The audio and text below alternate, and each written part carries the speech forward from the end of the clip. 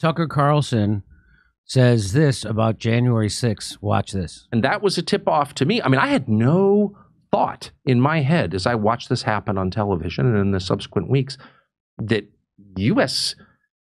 law enforcement or military agencies had anything to do with it. That never crossed my mind. I never thought it was a false flag or anything like that. I'm not a conspiracist by temperament. I never thought that. And then I interviewed the chief of the Capitol Police, Stephen Sund, in an interview that was never aired on Fox, by the way. I was fired before it could air. I'm going to interview him again. But Stephen Sund was the totally non-political, worked for Nancy Pelosi. I mean, this was not some right-wing activist. He was the chief of the Capitol Police on January 6th. And he said, oh, yeah. That crowd was filled with federal agents. What? Yes. Well, he would know, of course, because he was in charge of security at the site. So the more time has passed, now it's been... No, again, if we lived in a free country with an actual democracy, a functioning democracy, that would be the headline on every newspaper from coast to coast and every news show. Of course, it isn't, because we are the most propagandized people in the world, and a handful of billionaires control all the media, and they don't want you to know that. They want to make Donald Trump and his political organization illegal. They want to make MAGA illegal, enemies of the state. That's what they're trying to do. They've done it pretty well. And what Tucker's telling you is that that's propaganda. That story you've been told about January 6th is a lie. What he's telling you is that it was a FBI psyop.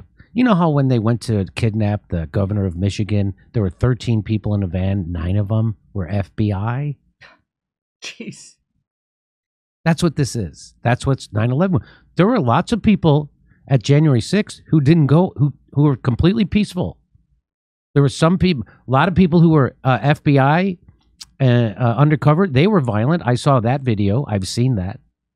I've seen them breaking windows, instigating violence. We've all seen it. And now the former #1 newsman in America, just 5 seconds ago, is telling you that he did an interview with the Capitol Police chief who told you that there was feds, massive amounts of feds. Exactly what people like me have been saying.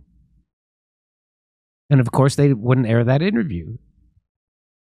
So now he's got to interview him again. Elon Musk weighed in on that video I just showed you. He said, would be interesting to hear from the chief of police. Now, isn't it interesting that we haven't heard from the chief of police? Don't you think that the chief of police would be doing everybody's show talking about January 6th? But it sounds like they don't want you to hear from the chief of police because I've never heard from the chief of police. Isn't that weird? That you haven't heard from the chief of police on January 6th? About why they didn't have the necessary police there to secure the Capitol? Because that's what happened. They didn't have the necessary security there. When we did a forced to vote Medicare for all, when during that, they did a protest at the Capitol, there were more cops there for that.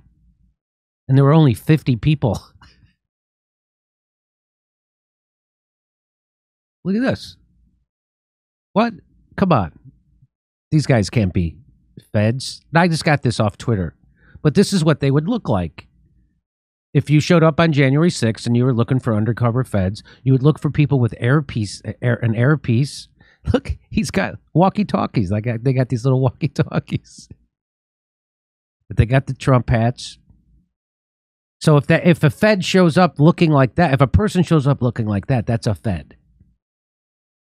This is good. Now, I don't know if these are from January 6th or what, but I'm just giving you this just to let you know that's what they would look like. They'd cover their face. They'd have earpieces in.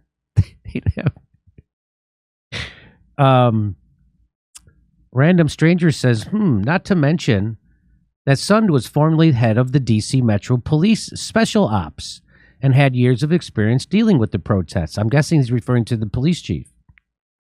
Yet the cattle fences weren't locked together. The exterior and interior doors were wide open to the Capitol, and cops let people in without going through metal detectors. We saw cops let people in. Isn't that weird? And the guy who was in charge of that was the guy who should have known all about it. But we've never interviewed that guy. Just like nobody's ever been able to interview that guy who attacked Paul Pelosi. I keep waiting for these interviews. They don't show up. We haven't had interviews of any of the... Why you think all those criminals that on January 6th that the press would be dying to interview them? So here's someone trying to find out. This is a congressman. This is from the House Homeland Security Committee hearing on November 15th, 2022. This is Representative Clay Higgins from Louisiana. He's asking the FBI Director, Christopher Wray, whether the FBI had confidential sources and FBI employees, i.e. undercover agents, embedded in the crowd on January 6th. Well, Tucker Carlson just told us that the police chief of the Capitol said they were flooded with them. Let's hear what the FBI chief says. Does the FBI have confidential human sources? Did the FBI have confidential human sources embedded within the January 6th protesters on January 6th of 2021? Well, Congressman, as I'm sure you can appreciate, I have to be very careful about what I can say about when. Even now, because that's what you told us 2 years ago.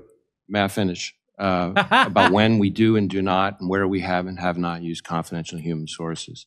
But to the extent that there's a suggestion, for example, that the FBI's confidential human sources or FBI employees in some way instigated or orchestrated January 6th, that's categorically false. Did you have confidential human sources dressed as Trump supporters inside the Capitol on January the 6th prior to the doors being opened?